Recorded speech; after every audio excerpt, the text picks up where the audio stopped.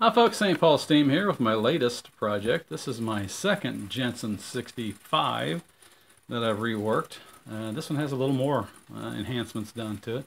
The 65 is easily an underrated engine for what its capabilities are. It's much better than a 60 because it has double acting cylinder, which means it makes power both directions. It has a slide valve and it's reversible. And it has a much bigger boiler, so there's like 3 or 4 things right there that greatly enhance it over a 60. And I've done some work to this one. I've stripped and repainted everything practically on it. The firebox, the chimney stand, chimney, all been repainted to very high temperature burnt copper paint. The base has been completely bead blasted and reshot top and bottom. Kind of a verde green, I think is the color. Close to a Jensen green. It's got roller ball bearings in the axle. And the greatest improvement is I put a immersion style heater in the boiler. I make these copper sleeves and then I buy these immersion type heaters. This is 350 watts and 3.5 amps, and then it gets one of these in the chimney stand, and this is a 2,000 watt capability voltage reducer that I've got.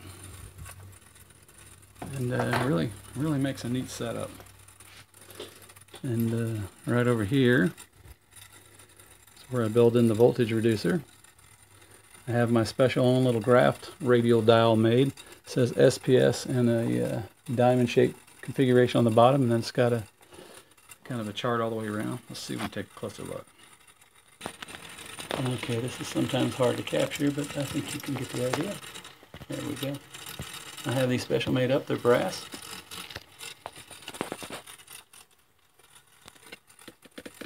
Okay. And we have it running pretty slow now. This is a mid 70s to early 70s. You can tell by the skinny snowman handles on it. And I'm going to turn the voltage up on it. We'll watch it come to life. That's full power right there. Takes about 3 to 3.5, 4 minutes for it to get up enough steam to run, which is not very long.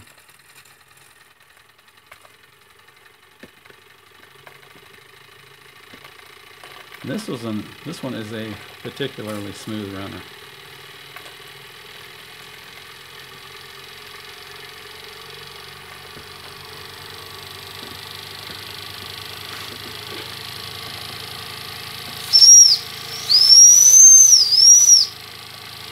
These heaters are very powerful, just perfect for this boiler.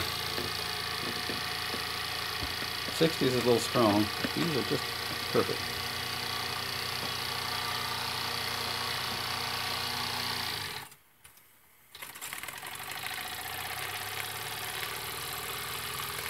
There's that slip eccentric working. Need to run reverse just a little better than it does forward. That's fine. Now we're going to turn it back down a little bit. And these can be a dual fuel too. You can light a fire under there. That immersion rod is just below the window line. So just like any Jensen, as long as you keep water in the boiler above the bottom of the sight glass, you'll be safe. And like I say, you can also put a fuel tray in there with a fire and heat it that way. Anyway folks, thanks for looking. St. Paul Steam saying have a nice day.